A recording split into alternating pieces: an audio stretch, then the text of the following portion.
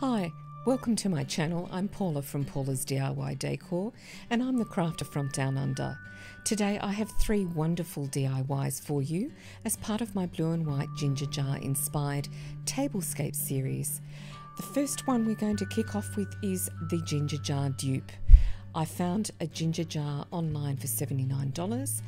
All you need is paper napkins, a beautifully shaped ginger jar style container, and some white paint.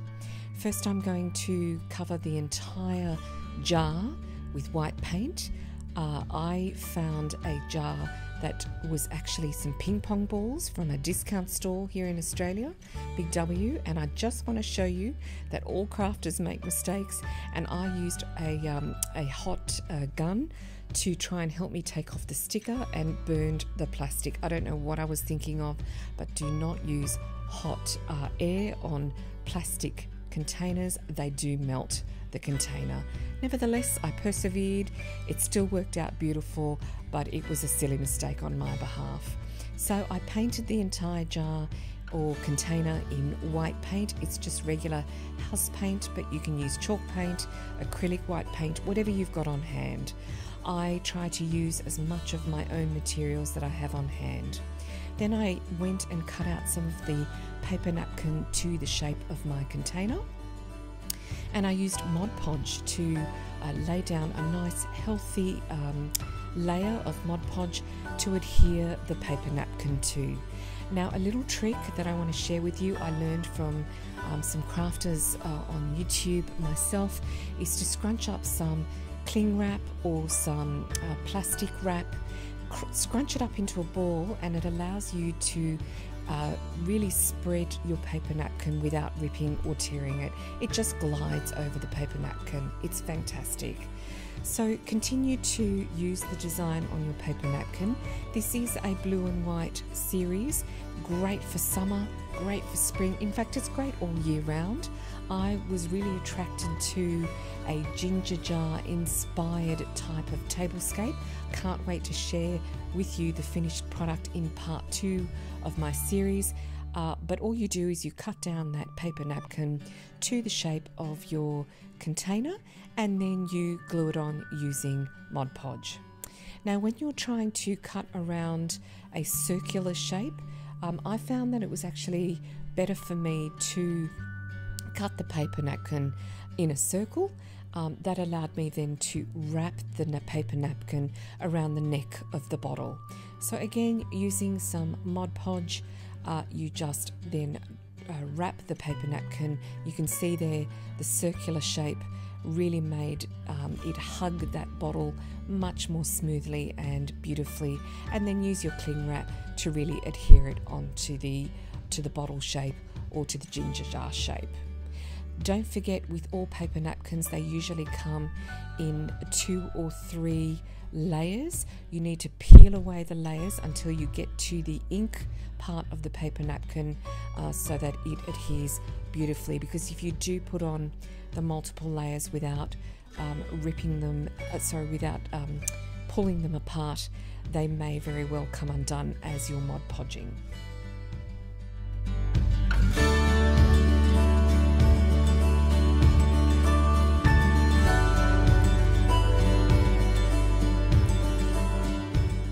So now I'm going to cover the lid, and because it is a circular shape lid, you'll notice that I'm putting in some nips on the edge of the circle. These little cuts or little nips around the edge of a circle allow you to fold over the paper napkin or material, and the little nips overlap themselves so you don't have any gaps as you're laying down your material. You'll see what I mean as the video goes along, but it's a great neat little tip.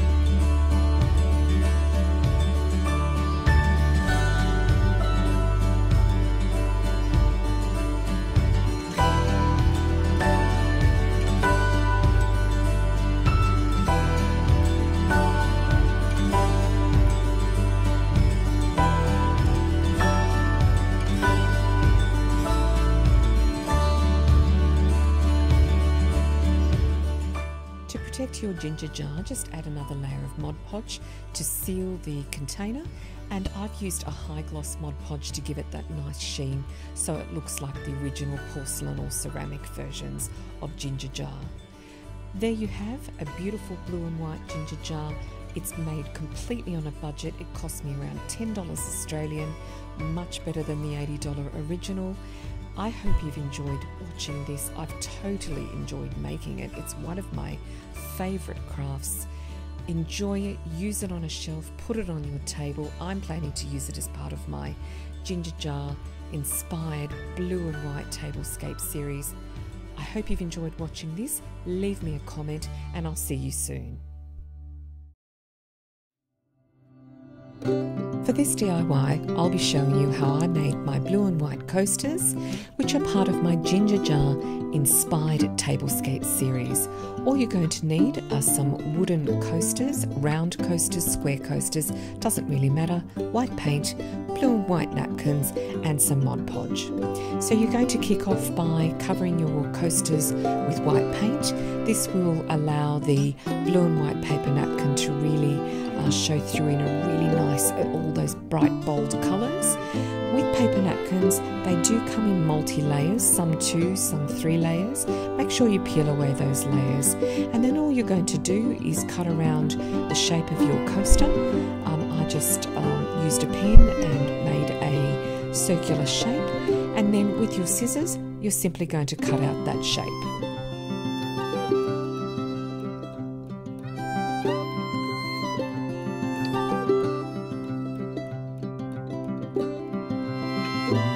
Now, I can't recommend enough using some cling wrap or some plastic film to help you smear the napkin over a generous layer of Mod Podge onto your coasters. What the cling wrap does, or the film does, is lets you glide the paper napkin over the coaster and minimises any tearing or ripping of the paper napkin. After you've done that, then just use some sandpaper to sand down the edges. It gives you a nice clean finish. You can use scissors if you don't have any sandpaper. It does the same thing, but I just find the sandpaper works really cleanly. Then to finish off your coaster, you just add another layer of Mod Podge. I've used some high gloss Mod Podge, and that's it. An easy peasy craft. A nice beautiful blue and white coaster that you can use as part of your blue and white inspired tablescape.